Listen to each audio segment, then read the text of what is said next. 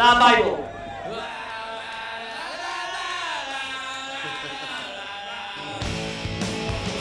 It means so much for LadBible and for SBC. Like SBC, with the biggest social media publisher with an audience for almost 2 million, but compared to some of these famous names behind us, not many people know who we are. We're a little bit of an outsider, so it was a privilege just to be at such an event tonight, to get that kind of recognition. 2018, we're going to take the Instagram feature that we won this award for, we're going to try and take that further, try and move more and more into the space that live broadcasters can't really reach with the social media generation.